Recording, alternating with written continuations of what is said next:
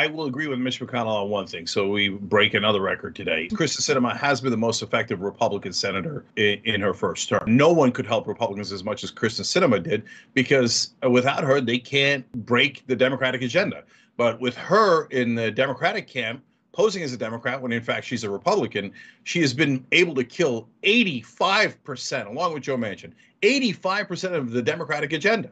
Well, you can't get more effective than that. I mean, he's absolutely right. And that should be a warning sign.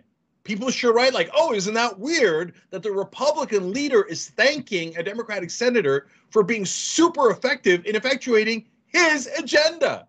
But instead, the overwhelming majority of the press will write it as, oh, bravo, bipartisanship.